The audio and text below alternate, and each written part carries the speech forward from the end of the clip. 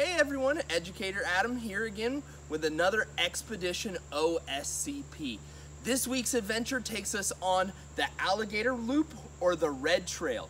It starts off at this kiosk sign right behind the Interpretive Center, and this is a great place. There's maps over there and there's bird lists right here where you can keep a track of the birds you see on your adventure. We also, on this trail, offer dog sanitation bags, so that way when you're walking your pet, you can clean up after them. Well, follow me as we explore the Red Trail or the Alligator Loop. So the Alligator Loop is a great trail to explore. Just remember, if the boardwalk is wet, it can be slippery, so just take your time and enjoy your adventure. Now, if you're bringing a stroller or a wheelchair, it's best to enter on the Osprey Loop next to the Stony Landing House and then access the Alligator Loop via that, instead of coming down the stairs you see behind me. So on the trails, you may actually encounter venomous snakes. Now, they're not going to harm you if you leave them alone. Just keep your distance and stay away. If one happens to be on the trail in front of you, just back away slowly, all right? Now this happens to be a cottonmouth or water moccasin, so pretty interesting find. It is one of the 6 venomous snakes of South Carolina.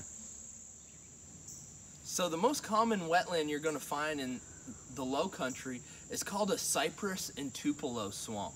So we talked about cypress in an earlier video about how it has buttress trunks and it has knees, right? Well, the other one is this tupelo right here. These tupelo trees, you can identify it because they also have buttress trunks, but they don't have the big indents that cypress trees do. They're really smooth all the way down to the base of their roots. So another common wetland plant is this plant right here called lizard's tail, and it gets its name lizard's tail because it has a 6 to 8 inch flower, which is white but eventually will start to brown and turn into what looks like a lizard's tail. It's easily identifiable by its heart-shaped leaves and its 6 to 8 inch flowers. On the Alligator Trail, you're going to run across patches of ferns just like this. These ferns are called southern shield ferns. They get their name because they grow all throughout the southeast on damp soils, and they have that triangular shield shape. So as you explore the Alligator Loop, you're going to run across brush piles just like the one behind me. These are actually left there on purpose. They provide excellent habitat for rabbits and insects, which provide lots of food for our state bird, the Carolina wren. So if you happen to have your own canoe or kayak, you can actually launch it right into Biggin's Swamp on the Alligator Trail. We have a boat launch especially for you. So if you don't want to rent kayaks and canoes, but you still want to explore Biggin Creek, you can bring your own and launch it right on the Alligator Loop. On the Alligator Loop, you're actually going to run across an old lime kiln, like you'll see behind me. And what it was they took limestone and they heated it up for multiple days over coal until it turned into lime that they could use for agricultural purposes. The company was called Colleton Lime Works. Another really cool place on the Alligator Loop is our amphitheater. Our amphitheater is a great place to eat your lunch underneath a majestic live oak behind me, and it's a great place to just relax and listen to the wildlife, frogs and birds that inhabit this swamp.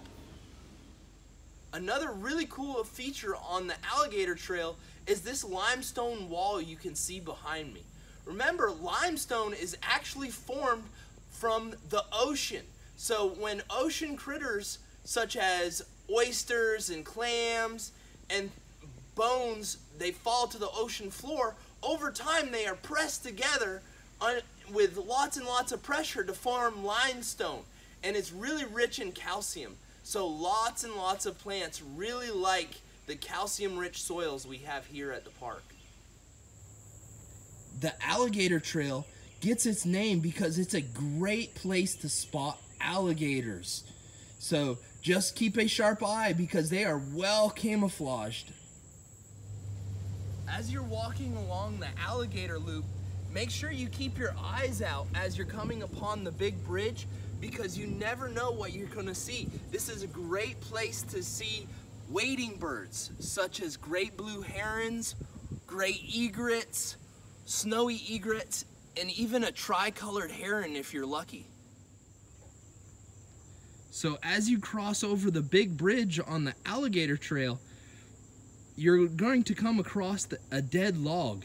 This log is a great place to see reptiles sunning themselves, such as this alligator here, or lots and lots of yellow-bellied sliders. As you're walking down the Alligator Loop, make sure you keep a close eye out for amphibians. This is a great trail to see amphibians and to hear amphibians because of its access to the swamp.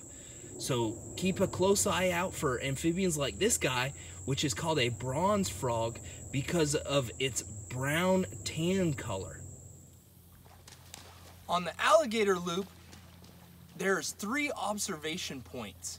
These are great places to look for alligators, wading birds, anhingas, dragonflies, and all sorts of wildlife. You never know what you're going to see.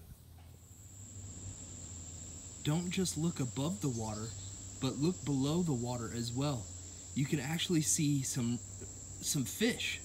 These fish are red-eared sunfish. You can tell because if you look on the gills, they actually have a little red spot. Pretty cool. At the end of the Alligator Loop, you'll actually meet up with the Osprey Loop, and that gives you an option to go back to the Stony Landing House or back to the Interpretive Center. So with that being said, I hope you enjoyed today's adventure of the Alligator Loop. That concludes today's episode of another Expedition OSCP. Hopefully you enjoyed it. I hope you learned something, and I hope to see you next week. Bye.